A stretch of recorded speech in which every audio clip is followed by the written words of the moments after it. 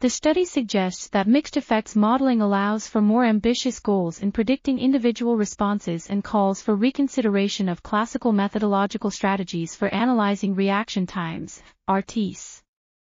It advocates for empirical flexibility with respect to data trimming, model criticism, and incorporating trial-to-trial dependencies between individual observations.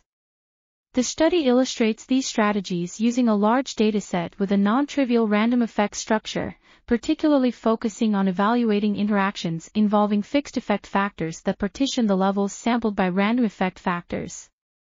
This article was authored by Harald Baayen and Petar Milin.